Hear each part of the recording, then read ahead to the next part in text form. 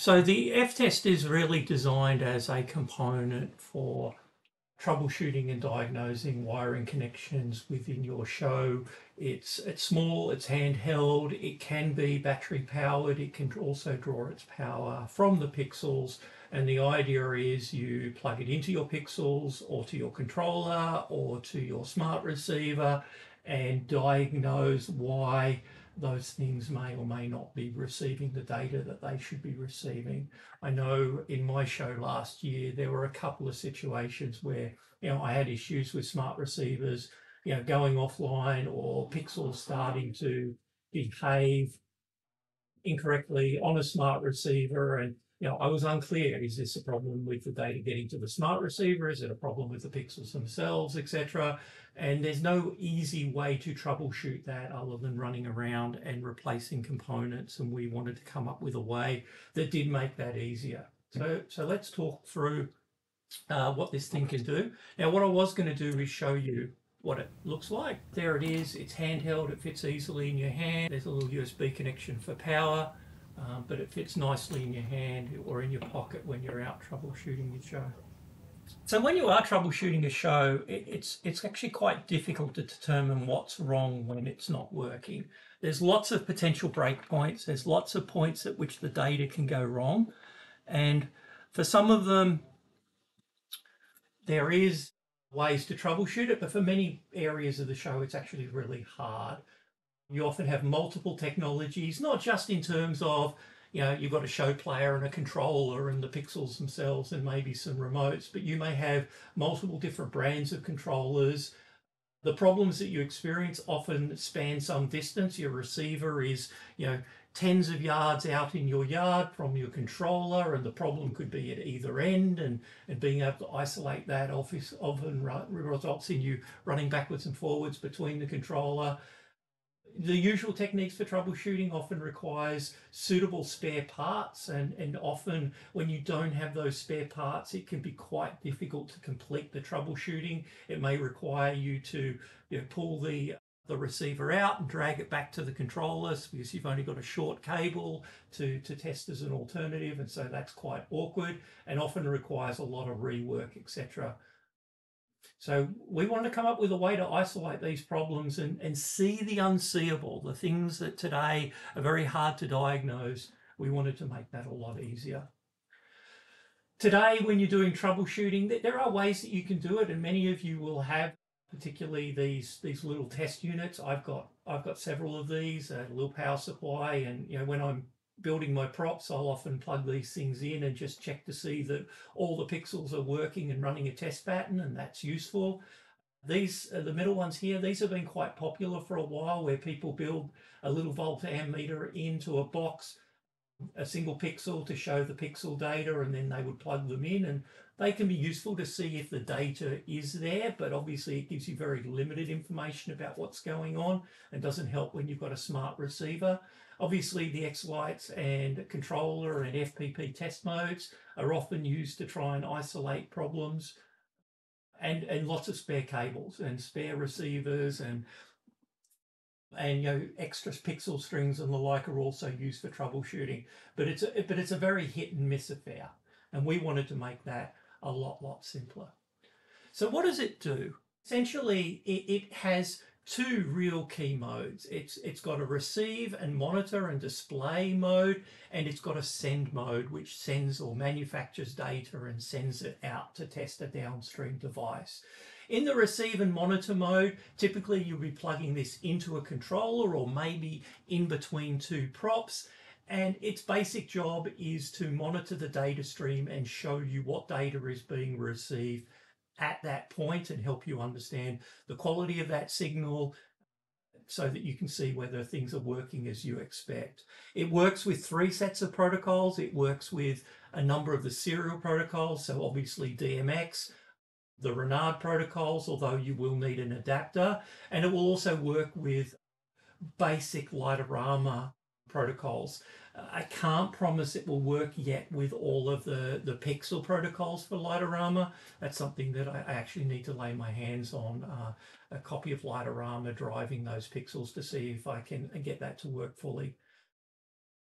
From a receiver perspective, it'll work with all the Falcon receivers, all the FPP receivers, and we also got it to work with the Hinks-Pix receivers, although again, you will need an adapter, which you can make just to switch some of the wires around, because the Hinks-Pix has an unusual wiring format for the receivers. And there's also some other limitations with the Hinks-Pix just because of the way the protocol with Hinks-Pix works. It's actually quite easy to drive the Hinks-Pix remotes, but it can be a little difficult to detect the protocol from the controller because you actually have to reset the controller for it to configure the receivers. It also works with WS2811 and all its compatible Pixel protocol types. At the moment, we haven't added support for all the other Pixel types. They're pretty uncommon in the hobby. We definitely have the hardware and the ability to upgrade the firmware to do that. So if there's enough demand out there for other protocols, we will definitely consider adding those other protocols in. In terms of output, it will drive output as well to the same thing. So it'll output DMX and Renard, again with that crossover cable. It will also output to Lightorama. Essentially, it outputs the basic protocol that X-Light's outlooks to Lightorama, so it will do all of the old AC type controllers. It will definitely test those. Again, the Pixel controllers, it will probably drive the Pixel controllers, but it's driving them as a serial device, so it will drive only a very limited number of channels. All the receivers, it will definitely drive the Falcon, the FPP, and the Hinks-Pix. The Hinks-Pix is just as functional as the others, except of course it requires that crossover cable, and it will of course drive all your WS2811 and compatible pixels. It has a bit of reference information built in, I'll show you that. And it will, like I said, draw power either from a Pixel input or from a USB battery pack. But when you're using the USB battery pack, you can really, you can use it to monitor your 2811 pixels data, and you can receive and send your DMX and your smart receiver data. So you don't need to run Pixel power out to control the unit in order to test your smart receivers and the like. You can use a USB battery and a suitable little cable to run it.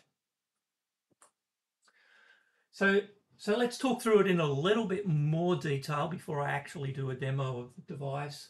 So on the receive and display, the way we've done receive and display, it's very much a pass-through device. So when you place it into your Pixel data line, you can plug the input side into your controller side, the output side into your prop, and it will continue to run your prop just like it was before.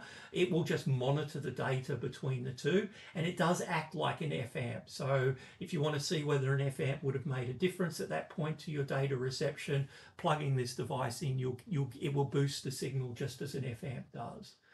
It will show on the screen the Pixel and the DMX data that is being received at that point. So it's effectively displays virtual pixels for a number of pixels. So you'll be able to see those on the screen. That works across all modes, DMX, pixels, smart remotes, etc. You can see not just see the pixel data as numbers. That actually shows you little virtual pixels, and it shows the color of those pixels, assuming that they're RGB pixels.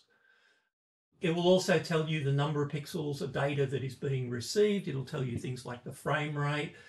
And if you insert an SD card into the device, you can also log data about the data that is being received. Now, if you log the actual entire Pixel data frame, that can get a bit intense, so you may run into some performance issues at the higher end if you're running really large pixel counts. But for small amounts of pixels, it will absolutely log that into a text file on the SD card, which you can then pick up later and look at to see what's actually going on. On the DMX Renard Lightorama line, it has a few extra features, so you can actually drill in and see the actual values of all 512 channels there.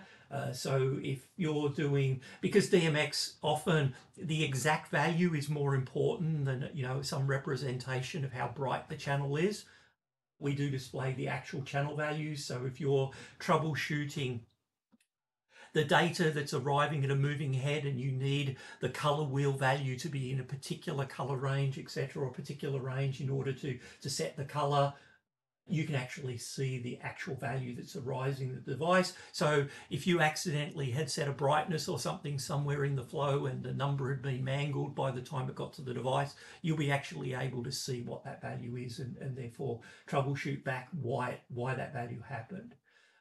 It will do auto detection of these protocols, so there's a way to ask the device to scan the protocols and try to guess what protocol it's actually receiving. And you also have the ability to control whether or not it's using the DMX or LAW wiring, slightly different wiring there. And so that's software controllable on the input, and on the output side, it actually outputs the both simultaneously. So no need for jumpers and things like that, like you have on a number of the controllers. On the smart receiver side, probably the only special feature that's unique there is you do have auto detect on the smart receiver protocols. That works for most of the protocols other than HinksPix. It can't auto detect the HinksPix protocol because the only thing that makes that distinct is that brief period of time after a controller reboot. So there's no ongoing thing that you can monitor and detect there. On the 2811 side, it does monitor voltage and current draw. You can both get an instantaneous and a trend, and you can actually log that current draw and that voltage as well to a file. So if you want to see, how that varies across the course of a song or your show, etc. If you're seeing particular problems at a particular point in your show, you can set it up in logging mode, log those voltages. Maybe you get a voltage dip at that point for some reason, so you can log all of that data. You can also visualize the data waveform. Now, the data waveform runs at 800 kilohertz, and this thing can only sample at 500 kilohertz, so it's not a perfect display of the data signal. To get a perfect display, I'd need something that ran at least 1600 kilohertz. But it does give you a representation of the signal, and most importantly, it does sample the voltage of the data signal. So if you've got an issue where the ground rise, and I've made a video on this for those that have seen it, where I talk about why your pixels flicker, and often it's due to a grounding issue where the ground is rising up and the data signal voltage drops to a point where the 2811 chips will no longer detect the signal. This will actually show you if you've got that sort of issue. And so you can detect that really easily. It's also got a bunch of protection. It's got reverse polarity to protection, and you can actually test pixels that are in the 5 to 24 volt range. So there's a fairly broad range of voltages that you can drive pixels and use this tester in to test. So that's the input side. On the output side, it will write out multiple test patterns. It also has an effects mode that writes out. It does some of the effects made popular through WS28 through WLED. I didn't implement the entire WLED library. Instead, I used the underlying library that they used when they started. So it's a more limited range of effects, but still it gives you a bunch of effects that you can drive. You can control the brightness. It does isolate the inputs and the outputs, so you can plug it into a controller that's outputting data and it will ignore the incoming data and drive the output data. So you can do that without having to go and turn your controller off or do something funky in order to make sure that the output and the input don't interfere. It deals with that all internally. In the DMX or the serial mode, you can actually control 9 channels with very specific values. So if you're playing with a moving head and you just want to send particular data values to particular channels, you can just set the F-test up using the battery, plug it into your device, go to the channels and set particular values on those channels and check that your moving head is doing what you expect it to be doing. So you can do all of that quite manually, and it will output, like I said, the LAW and the DMX wiring patterns without any. You don't have to do anything. You don't even have to tell it. It will just output those to both those. If you're using Renard, you will have to use the adapter. On the smart receiver side, you can set it to send data to all smart receivers, so up to 6 Falcon V4 receivers or up to 16 HinksPix receivers. It does send a limited number of channels to each receiver, so it's not going to, you can't, for instance, have a smart receiver B with 500 pixels and it will output 500 pixels of data. It doesn't work that way. It will typically output, I think, 100 pixels for the Falcon receivers. For the older V3s, I think it does a few more. And for the HinksPix, it's even more limited. I think it does 30 or 40 pixels. before it caps out. And that's just because it's trying to send data to as if all of the receivers were plugged in, and there's only so many that it can do. The 2811, when it's in output mode, it still monitors voltage and current draw. It will count the number of pixels, so you can plug it into a prop and count the number of pixels attached to the output. And you can also control the number of pixels that it lights up. So, you can go into it, set it to output, and then set the number of pixels you want to output, and you can see, that the number of pixels will light up with the test pattern limited to that. So that's the core functionality. There are a couple other things. There is a reference mode with a bunch of images which, give you a pocket reference to how to create some of the crossover cables that we've been talking about. It'll also give you, the X connect pins. It'll tell you which one's positive and negative and the like if you're unsure. It has the ability to save defaults. So, many of you will have standardized on certain types of controllers, certain types of remotes. You'll only use DMX or you'll only use Lightorama. So you can go in and set all of those up and then save those settings. And then from then on, the device will always default to those settings when you power it up. Saves you having to go in and reset it up every time that you power it on. We've talked about the pixel power, and it is field upgradable. So with the SD card, we're able to update the firmware. So, if we find bugs or if we decide to add new protocols or new capabilities, there are new capabilities I've added since I gave a preview of this to some people last week. So, we can upgrade it all the time and distribute those files just like we do with our controller. There are a couple of questions coming up in chat. Yeah. So Chris Johnson asked, are the AlphaFix controllers usable with the tester? Absolutely. There's nothing special about an AlphaPix. It's just outputting WS2811 data. So yes, you can receive the data from the controller, and obviously you can drive the props themselves as well. And also the DMX outputs on those controllers, you can also monitor those. And I'll comment that it'll also drive to the receivers for AlphaPix, but they are not smart receivers. They're just a normal standard receiver.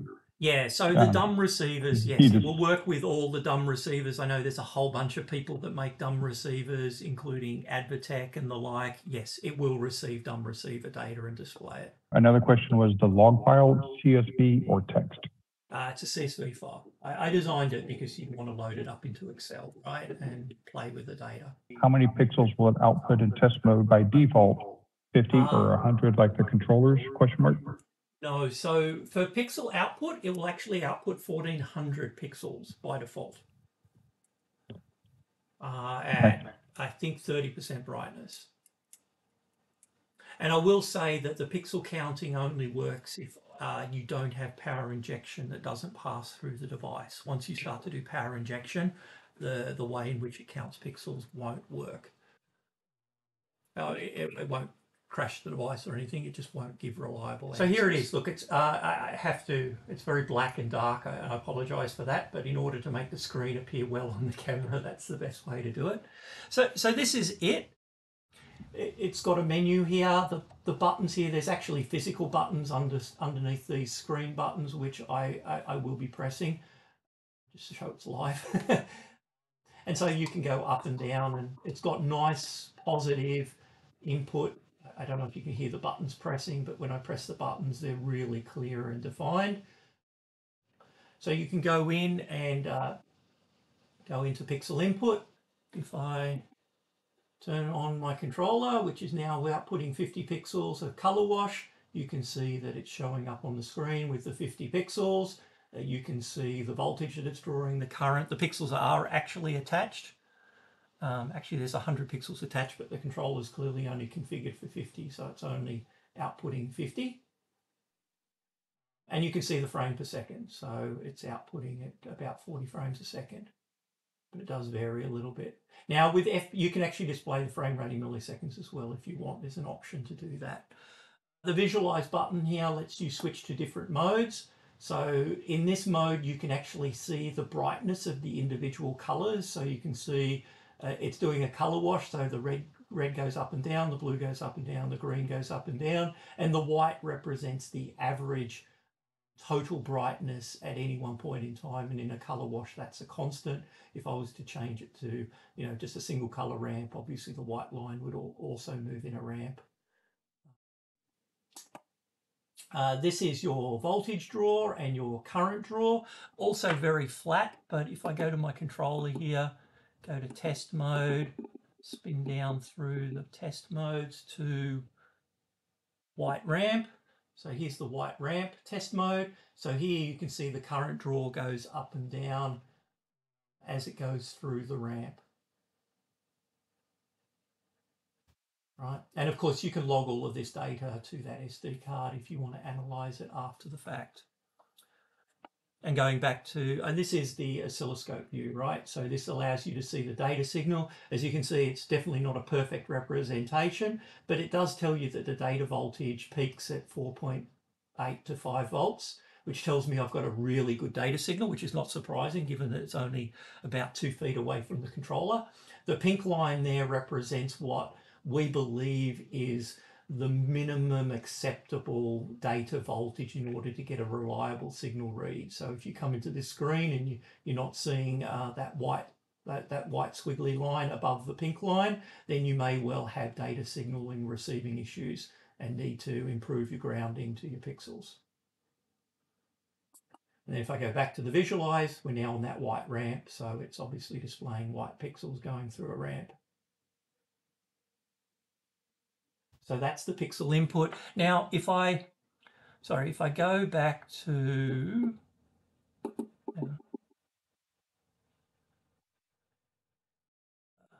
to alternate, let me go to RGB white black. Right, you will see that the number in square brackets drops to 0. And that's because the number of pixels on the left-hand side represents the number of pixels for which data is being received.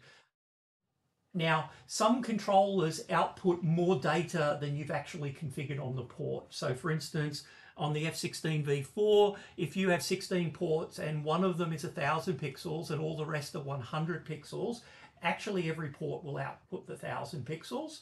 And so the number in square brackets represents the number of pixels for which there appears to be data.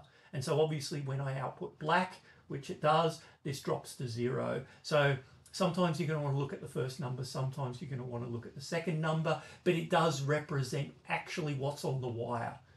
So it's an accurate representation of what's actually happening. I can't know that you configured less pixels on a particular port if the controller is sending more data than that.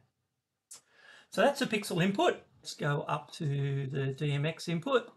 All right, fix that.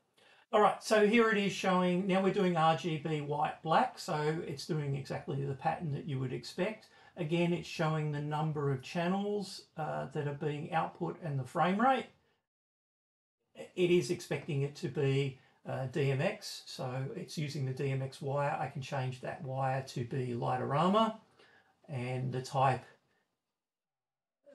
is the protocol. If I hold, obviously, if I go to Lightorama, it's not receiving anything at all. If I click on the 2 buttons down, it will probe the protocols and comes back and tells me that it thinks it's DMX and starts showing me the data again. And you do the probe just by holding down the up and down keys and waiting for it to say probing at the top. It does the same thing with things. So this is the brightness. So obviously this is the average brightness of the entire string. So obviously when it goes white, it jumps all the way to the top, and when it goes black, it drops all the way to the bottom. And when it's doing RGB, it's doing every 3rd channel, so it's a 1/3 of the way up. So that's what you'd expect. This is the same view, but this is using bars, so not as obvious what's going on here. If I was to go and change the test mode to one of the ramps, you'll see that the bars are going up, showing the brightness of the various channels, and using the up and down, you can spin through the 512 channels and see what's going on. So if you're looking for a particular channel, you can scan through them that way. And then there's obviously this view here where you can see the individual channels and the values that are being received on each of those channels. So that's the DMX input. I disconnect that and go to a smart receiver output and plug that into the smart receiver input port. And we'll go up to the smart receiver input. Okay. Now, this is currently doing Falcon V4, which is good because that's exactly what it is, but you can switch through the protocols and see. Now, often, if you've got the protocol setting correctly, you will get some values displayed. That's quite normal. But if you once you get the protocol right, of course, you'll get sensible data. This is producing quite nonsensical data. But if I probe it, it comes back and tells me that it's actually V4 data, and now it gives me an accurate representation of what's being received. I can, of course, drill in on specific receivers and see the data that's being sent to a particular receiver as well. Again, I can see, the number of pixels configured and the number of pixels receiving data. It has the same brightness chart.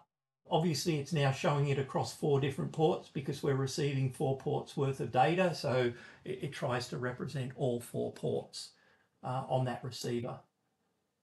It doesn't have the voltage and everything else because that doesn't make as much sense on a receiver because the voltage is not actually being transferred across this wire.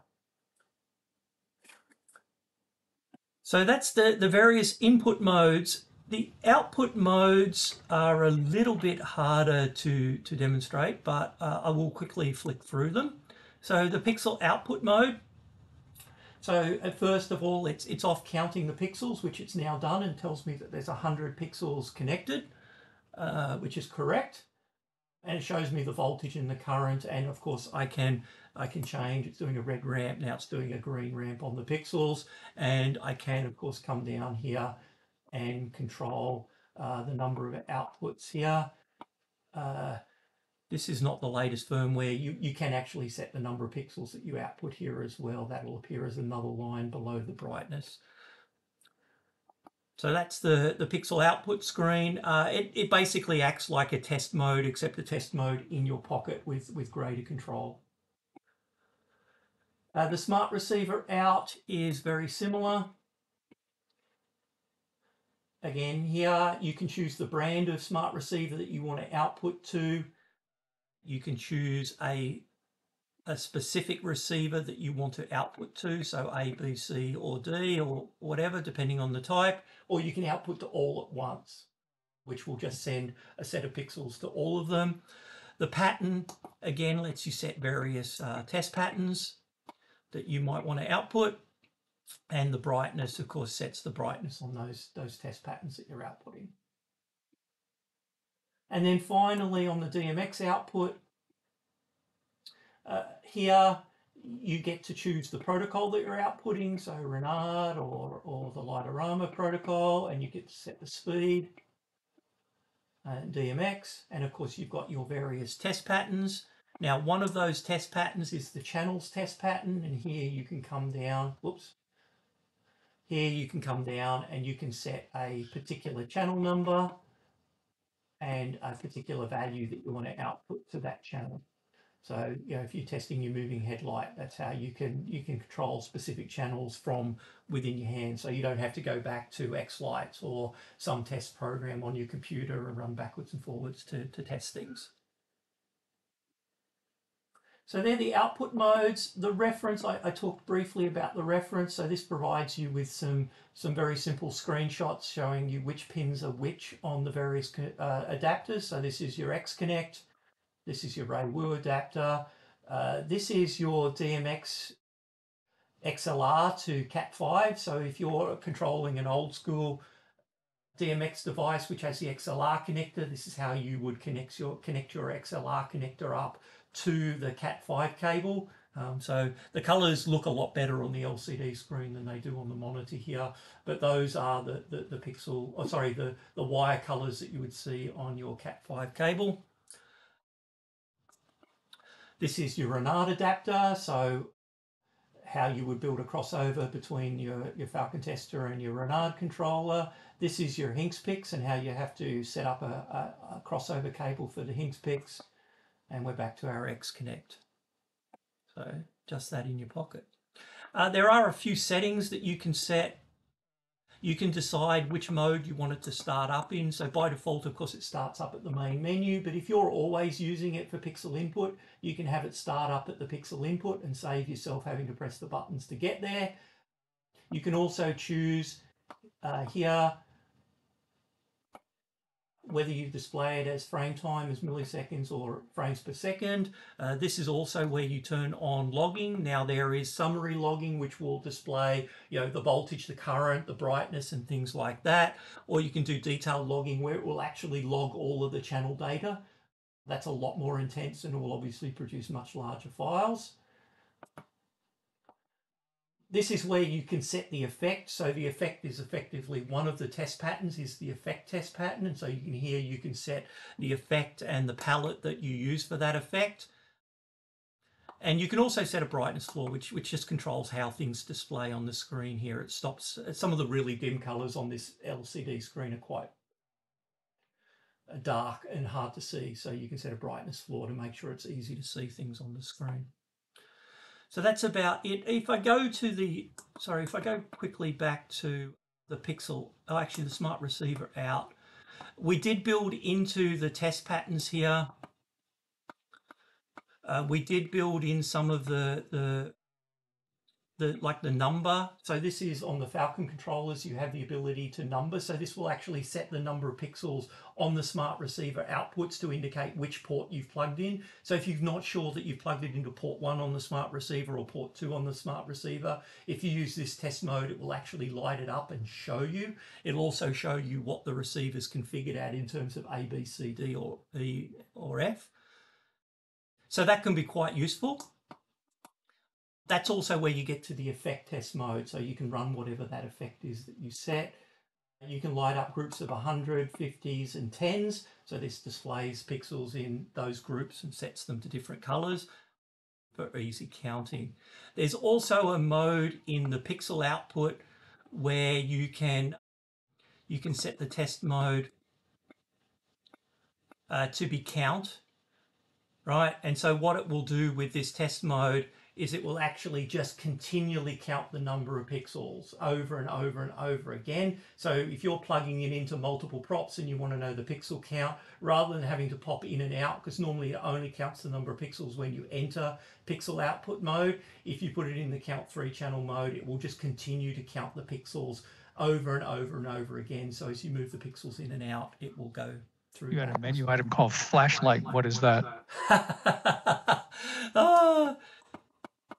So I just figured that sometimes it would be useful just to have the screen as white as you possibly could to light up a box in the dark. That's all it does. Availability, the orders are open now on the Pixel Controller website. They will ship immediately after the Florida Mega Mini. We will have some available at the Florida Mega Mini. They will be limited numbers. I won't have one per person that's attending or anything like that sort of number. So yeah, there will be a limited number that are available there, and obviously you don't need to pay shipping because you'll be able to take the device away with you. The price is $85 and then obviously shipping if you're getting it shipped. We will, so some other obvious questions, can we support other protocols? I know this will come up at some point. We definitely have the ability to support other protocols. We haven't necessarily implemented other protocols yet, but all of the wiring is there, including support for 4-wire pixels. We could, in theory, enable the device to do clocked pixels and the like. We haven't done that in the first release just because we really think that the bulk of the market is in the WS2811 pixels. It does come by default with X-Connects. Dave is looking to offer X-Connect to Raywu adapters. But of course you can make your own adapters, which is exactly what I've done here because I actually use Raywu. But you can make your own adapter as well if you like, or to any other cable format if you want. If you really want to get adventurous, I guess you could open the box up and solder your own pigtails on. They are soldered to the board, but it's a relatively easy thing to replace if that's really what you want to do. In terms of the HinksPix, like I said, if you're driving a HinksPix receiver, this will drive a HinksPix receiver and will dynamically reconfigure the HinksPix receiver to receive the data. the way the HinksPix works, it actually configures the receivers at boot time, and so that does make it a little bit hard to receive data from the controller. It will do it, but yeah, it has to make a bunch of assumptions, or you need to power cycle the controller when you want to receive it. And obviously, once you finish testing your receivers with the F-test, you will need to plug them back into HinksPix and reboot your HinksPix in order to configure those receivers back for whatever your show configuration is. The Lightorama stuff, like I said, it does pretty good with the AC type and DC type control boards for the Pixel controllers. I'm a little less sure how well it's going to work with those. I think there's probably a little bit of work we need to do to expand the Lightorama protocol support, but otherwise it's there. The screen itself is actually a bigger than you think. I mean, it's not huge, admittedly, but just going through the questions here, it's much bigger than you see on a controller, those little OLED screens on a controller. It's somewhere between 3 times and maybe 4 times bigger than those little OLED screens, so it is better. We haven't got plans to add support for a bigger screen beyond that. The screen's not waterproof. You do not want to submerge this device. It will be the last time you use it. Is there a way to basically use this as a self-tester without a controller to power the lights? Like you have another auxiliary 12-volt power supply? You can, but you just need to put that power in through the Pixel input connector. But yes, you can. But yeah, you would need to plug in a X-Connect Pixel input. Doesn't need the data wire connected, but needs the power connected because it's drawing the power through the device to the lights. Okay, so basically on the input side, just don't hook up a data side. Okay, That's just right. the power. If you're powering it through a 12-volt power supply with no data line, Right. and you're basically testing individual strings, will that power up all the screen and all the features That's right. to Yes, it make it will. run? It'll draw the power from the Pixel line to power the device. Yes. Okay. So you don't need the USB external power twice. Right now, it's running Pixel count mode at the moment. The device is powered up. There's no USB connected. It's drawing the power from the controller. Can it generate test patterns without being hooked to a controller? Yes, you can run the test patterns without hooking it to a controller, but you do need to provide power input. But if your pixels are 12 volts and you're only putting in hooking it to a 5-volt supply, would you also have to? No, you have to provide the Pixel power via the Pixel input if you want to run Pixels on directly from it. If you want to run smart receivers or DMX, you don't need to provide Pixel power.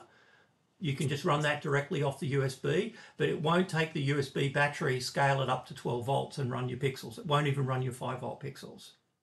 Okay, that's what I was curious about. Yeah, no, you must provide Pixel power on the input if you want to run Pixels. It only supports 3 types of controllers: Falcon, HinksPix, LOR. No, it'll work with pretty much any controller that outputs 2811. So your Alpha Pixes, your J1 Sys's, your Abatex, etc. It'll work fine with those. It'll receive the Abatec long range stuff. That's just a dumb receiver, so it'll receive that as well. Yeah, when we talk about the things that we receive, we talk about it in terms of the unique protocols. And so the Falcon V4, the Falcon V3, the DUM protocol, the HinksPix, etc., they're quite distinct protocols, and we support them. Many of the others just reuse the existing protocols. So, when you plug it into an Abatec on a smart receiver, it will be a DUM protocol. And so you'll have to set it to DUM mode to see that data. If you plug it into an Experience Lights, you'll have to set it to Falcon V4, or if you press Auto Detect, it will detect as a Falcon V4 because their protocol is actually reusing the Falcon V4's protocol. So a Falcon V2 or a SAN devices or something like that will work. Absolutely. But they'll work in dumb mode. SAN devices obviously don't do remotes, they just do pixel output. So again, if you're outputting WS2811, it will work fine with that. But if you're running TLS 3001, for instance, right now it won't work.